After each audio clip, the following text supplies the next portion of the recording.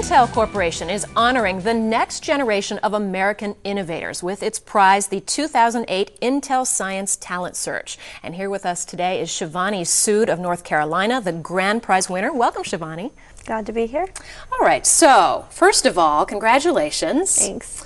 Intel is doing a neat thing here, and how fabulous to win it's a $100,000 scholarship, the grand prize. That's going to go to good use, isn't it? Most definitely. All right, well, let's have you describe your project for us, and this is heavy-duty stuff that you did, so in the most plain language you can for those of us who don't know. All right, so this project basically focuses on early-stage colon cancer. Right now in early-stage colon cancer patients, we have a relapse rate, meaning that they develop cancer a second time, of about 40 to 50%. Wow. But when we look at a patient in the clinic, we really can't tell who's more likely or less likely to develop cancer a second time.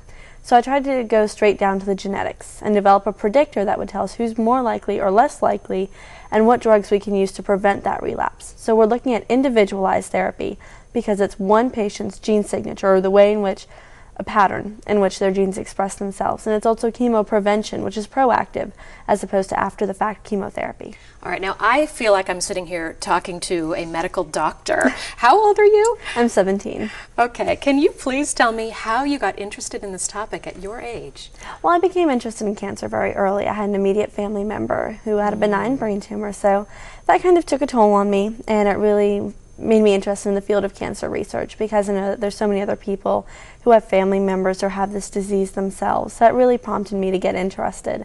And I started interning in a lab at Temple, and then I went to the National Cancer Institute, and now I'm at Duke University interning in a lab there. But you're still a high school student, right? Mm-hmm. Oh my gosh. Okay, and tell me, there's something about your project that is unique and special, different from the way they have looked at relapses in colon cancer in the past. Can you get into that a little bit? So right now we look at a lot of visual characteristics. How big is the tumor? Is it spreading?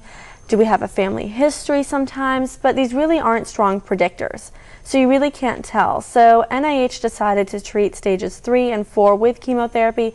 They left the issue of stage 2 kind of open. So it's kind of controversial because sometimes a doctor does decide to give them some sort of treatment beyond surgery. Sometimes they don't.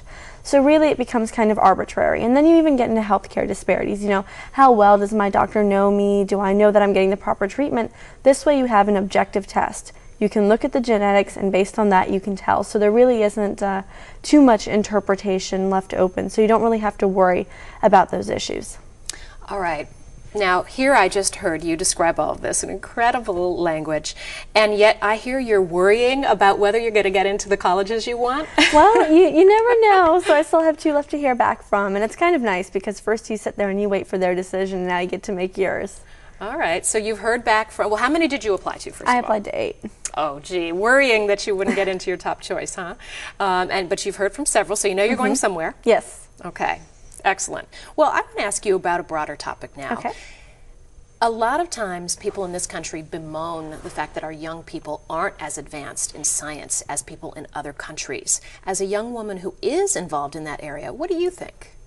Well, I think that in many cases, you know, we are kind of losing interest. I know that at my high school, I'm very interested in science, but you don't always see that in other students. And in some cases, it's some students are more interested in science and math, but I think that we really have to encourage others. So, you know, in one sense, I have this award now, and really it's just a chance to go back and say, if I could do it, then anyone can. It's not a matter of boys being better at something or another culture being better at something. It's a matter of putting your mind to something that you're really engaged in, really having that passion for discovery and just all of the excitement that comes with science. Now, you hit on something else I want to ask you about. Boys being better at science, that's another stereotype. There are fewer young women getting into science than young men.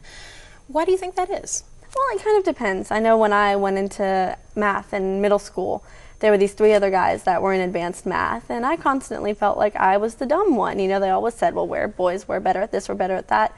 And you know, for a period there, if I would have listened to that, I probably wouldn't have been on the same track I am right now. But my mother always told me, there's no reason to believe that they're better than you. You can always do the same things that they can. So I really think it's a matter of taking all those preconceived notions and placing them behind you, putting the stereotypes behind you, and accepting them as a challenge, and knowing that you have to prove yourself and that you really have to carry that torch forward no matter what anyone tells you.